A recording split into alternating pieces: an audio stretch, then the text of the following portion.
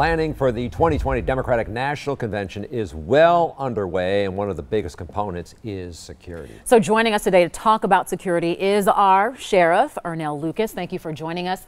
This is a monumental task for every law enforcement agency here in our city.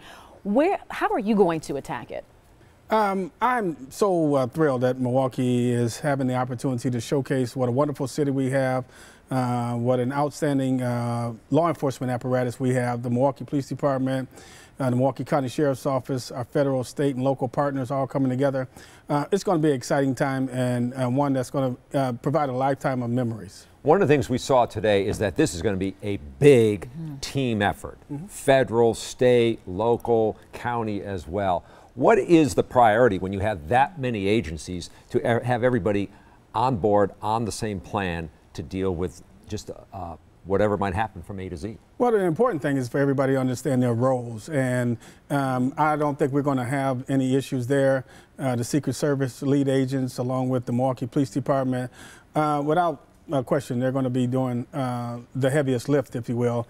And then all the supporting agencies, the other federal agencies, the other local law enforcement agencies from around the state and around the country that are going to come in for this. We're all going to know our roles, understand our roles, and execute those roles to ensure that we are very successful. Well, not giving us all details, but how much in advance do you get to try to plan and make sure these things come together, as you say, seamlessly from knowing your role as the Sheriff's Department? Well, since we were awarded the convention in May, we've been having regular scheduled meetings, conference calls, breakout sessions of every discipline that we can imagine that a convention like this entails. And we're going to work up to and through July the 17th. One of your roles, because I saw some video there, is the highways. And we're going to see a lot of people on the highways because there's going to be a lot of buses and transportation going on. Is there anything you can tell us at this early moment on what to kind of expect when it comes to our highways? Traffic. And traffic. Well, expect traffic. I'm going to say that for sure.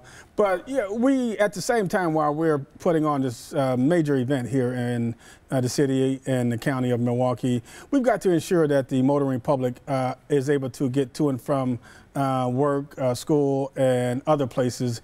And so we're going to have certainly law enforcement present on the road to ensure that the motoring public is able to enjoy and go about its business as well. I guess clear to say that this is about safety over, what would I say, being inconvenient.